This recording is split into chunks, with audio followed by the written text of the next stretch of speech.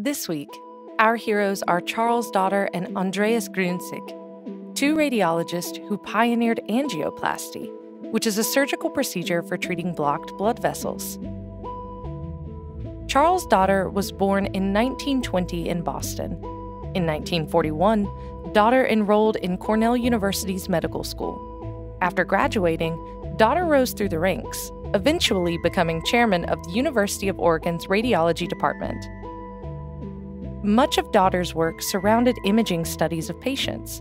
Back then, the standard imaging technique was to insert a catheter into the artery, squirt a dye, and then take an X-ray to check for potential blockages. Using those X-rays, surgeons would know where to operate.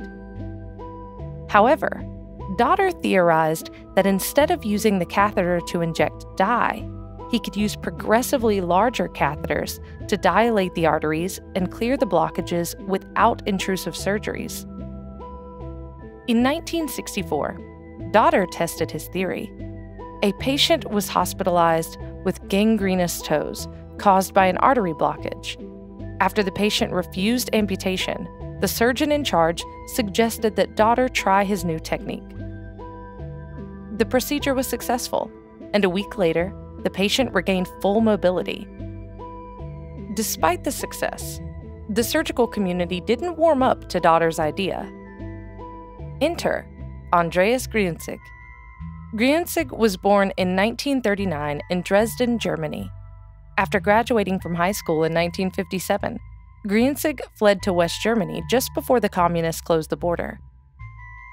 Gruentzig then studied medicine at Heidelberg University. After hearing about daughter's idea, Gruentzig improved the procedure by using a balloon attached to the end of the catheter to expand the artery.